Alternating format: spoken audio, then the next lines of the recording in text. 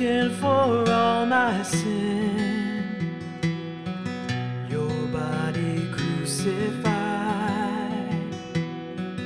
to make me whole again. I will recall the cup poured out in sacrifice to trade the sinner's end for your new covenant. Hallelujah, I'll live my life in remembrance.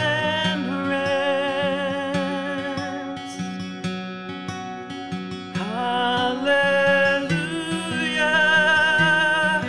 your promise I won't forget.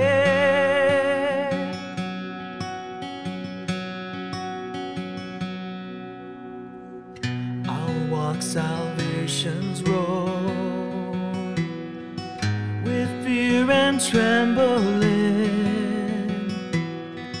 your way born as my own, as Christ is formed in me. Hallelujah, I'll give my life in remembrance.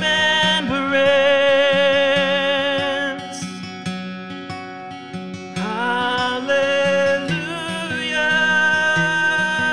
your promise I won't forget.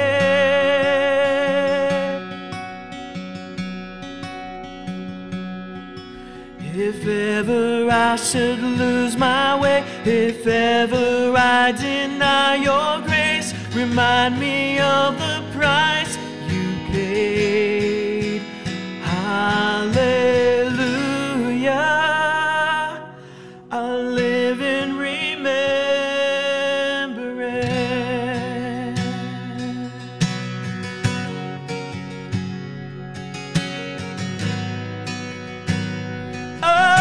Oh, we thank you, Lord. We thank you, Lord. You've been so, so good to me. You've been so, so good to me. Oh, to think where I would be if not for you, if not for you. You've been so, so good to me. You've been so, so good to me. Oh, to think where I would be if not for you, if not for you.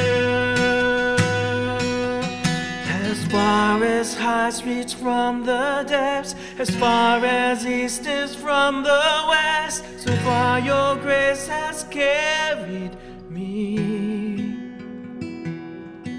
until I see you face to face, until at last I've won my race. Remind me you're not finished yet. Hallelujah,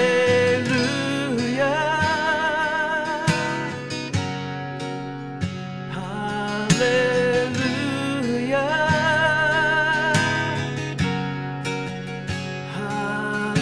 hallelujah, I'll live in remembrance.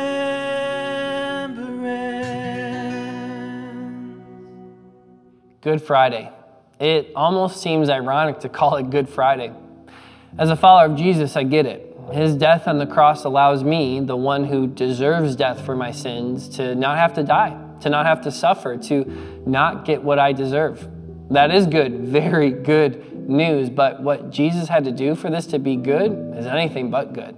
It was bad, very bad, downright awful what they did to Jesus, or rather what my sin in what your sin did to Jesus. I don't like to think about that when I approach this day, but I think our hearts need to go there today. So after he was captured late Thursday night, he was brought before the Jerusalem courts on trial for, well, that was the problem. Every accusation brought against Jesus was completely false, taken out of context, and had no proof. Yet his defense against the conspiracies, the exaggerations, the lies, silence. He didn't say a word. He didn't defend himself. He didn't jump on Twitter to call it the fake news. Nothing. And then the beatings. 39 lashes from a whip that had spikes at the tip, a crown of thorns shoved into his skull. And this doesn't include the cheap shots, the taunting, the spitting in his face from the guards. And then to the cross.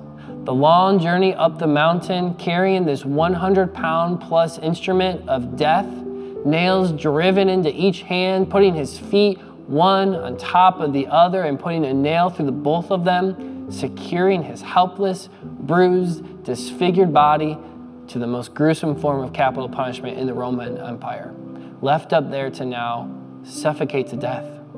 Not an instant death, but a long, torturous death, feeling the wounds, the stripes, the pain, and slowly losing his breath. How can any of this be good? How can an innocent man dying be good? You know, Jesus' death is commonly referred to as his sacrifice. Intrinsic in the idea of sacrifice is that you give up something or you endure something hard in order for something better, something good and worthwhile. So what's worthwhile? What's good for King Jesus to sacrifice like this? Well, I think we find the answer at the creation of the world. As God the Father speaks the world into existence, God the Son, Jesus Christ, is present in the forming of Adam and Eve. He uses his hands to mold, shape, create, and give life, literally breathe life into Adam and Eve. And even in his creation, he knew that the ones he formed would one day turn away from him. Not only them, but their billions and billions of descendants. Yet do you remember how he ended his creative process? He said it was good. It was very good. His good creation, you and I, all of humanity, was so good to him that he was willing to sacrifice his life to have that good moment once again. Perfect relationship with his creation. But not just a moment, a lifetime. His sacrifice offers that to us. It restores us to the good he has always desired for us, what he's created us for. But in those crucifixion moments, as a few family and spectators watched, it didn't look good, didn't feel good, didn't seem good. Yet as we reflect today, we can be reminded of the good of the King's sacrifice, the good of his creation. But may it cause us to repent of the not so good that we allow to rule and reign over us. May it cause us to see the bad, the sin that plagues our hearts and minds. May we confess it to our good King, realizing that he endured extremely bad consequences on our behalf. You know, it's not a day to feel guilty or ashamed because our guilt and shame was put to death that day. But today is a day to be reminded of the relentless pursuit to enjoy the good relationship our King wants for us. And in this pursuit, or rather in him alone, we can find the good in this Good Friday.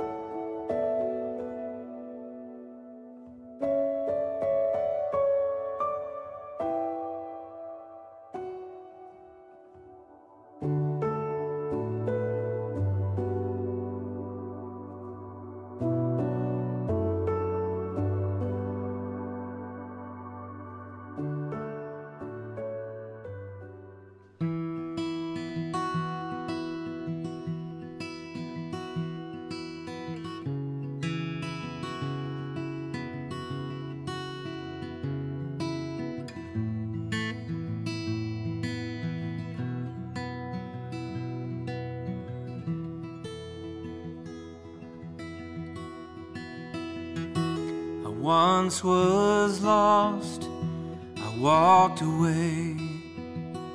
The road was dark, I could not see. My hope was gone, the pain was real. But your mercy,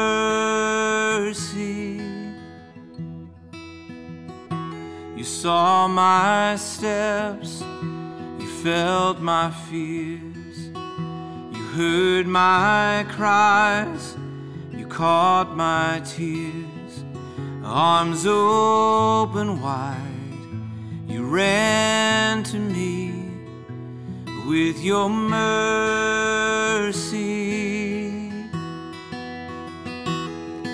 Your mercy, your mercy. I stand before my King and bow my heart to sing. You saved me, you raised me, you died so I could live. No greater love than this, your mercy. You gave me a life beyond the grave. My deepest shame is cast away.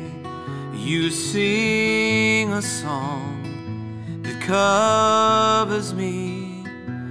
It's your mercy.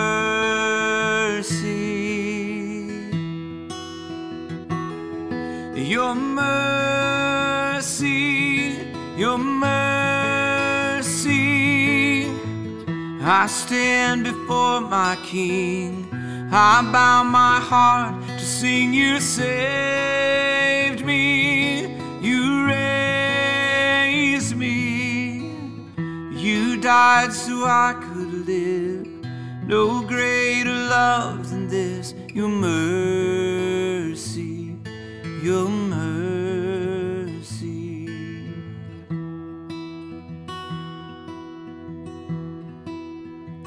Your loving kindness, it leads me to repentance.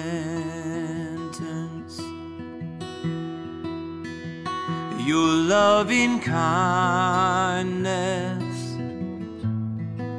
it leads me to repentance. Lord, let your kindness, let it lead us to repentance. Lord, let your kindness, oh, lead us to repentance. 'Cause it's your mercy, your mercy. I stand before my King, I bow my heart to sing. You saved me, you raised me, you died so I could live.